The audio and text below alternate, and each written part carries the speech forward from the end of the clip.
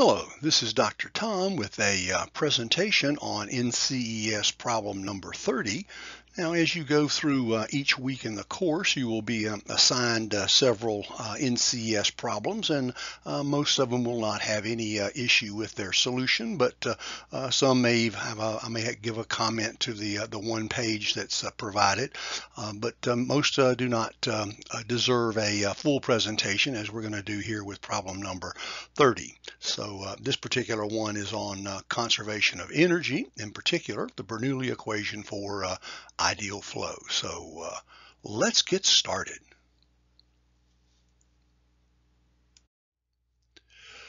Okay, the NCEES solution is very confusing. Lots of questions in the form about that, about all the various things that are mentioned in the statement of the problem. So first, this is a perfect application of the AE form of the Bernoulli equation. I know that particular form is not in the reference handbook, but we've covered it in some lessons here.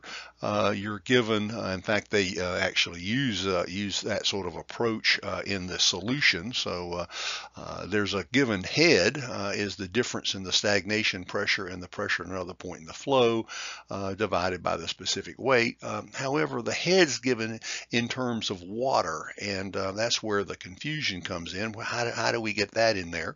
And then, of course, the almost the perpetual question is that they've given you the density rho of air as units of, I think it's 0.075 pound mass per foot cubed, but well, that is pound mass is a unit of mass, but actually if we're going to use slugs for our mass, which I think is the most appropriate, then this is not really density, it's really specific weight. Okay, it's really in pounds per cubic foot. Wherever you see a pound, I recommend you consider it a weight and go from there. This happens a lot in the practice exam and in the exam itself. Whenever you see pound mass, even though they've labeled it rho, it's really gamma. Okay, and that's what you really got.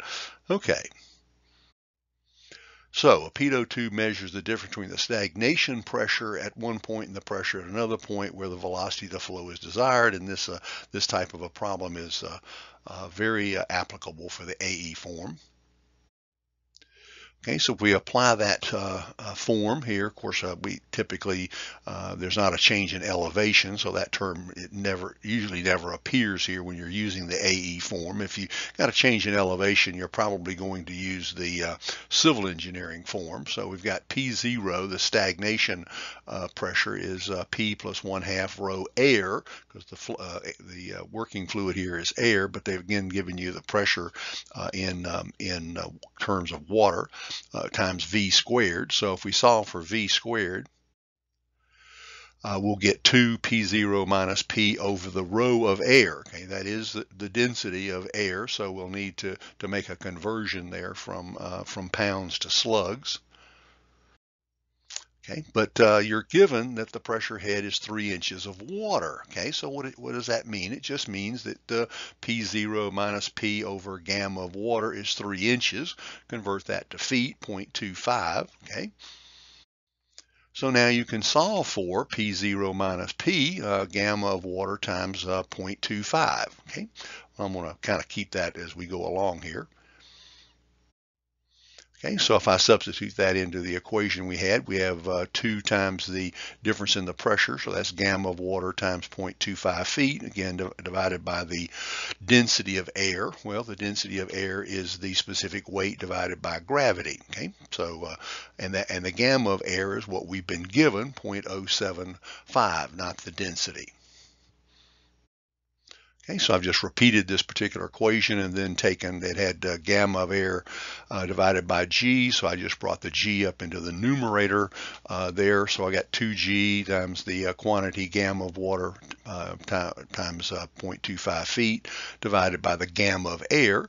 So if we put in 2 times 32.2, the 62.4 pounds a cubic foot for the gamma of water times 0.25 divided by the gamma of air, which is the given 0.075 pounds per cubic foot, what we'll end up with is feet squared second squared as our units there. The pounds, see, this is where the pounds cancel, and the foot cubes cancel, and so what we've got is in the gravity is feet per second squared, and we got the 0.25 feet, so that leaves us with the feet squared second squared. Again, always make sure your units come out before you get your calculator out. Okay, well, if you multiply all that out, you get almost 13,400. Take the square root and get 115.74, about 116 feet per second. That would have probably been fine based on the answers that you're given. 116 would have been a perfectly good number.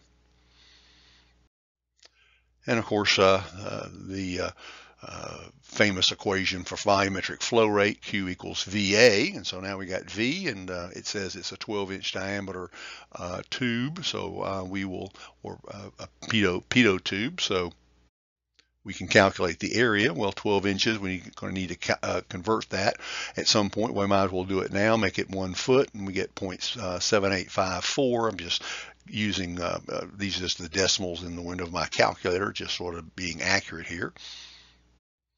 So if we take the 115.74, the velocity, times this area, we get 90.9 cubic feet per second, which is typically what we like. But here the answers they want is in cubic feet per minute. So multiply by 60 seconds and get the 5454, which is very close to answer C, and you are done. So this is this problem did not. The solution just took off in all kind of different directions, and it was very confusing as to how to deal with this. The water, the 3 inches of water versus the density of the air, say presented a great confusion here, and I hope I've cleared that up for you. Okay.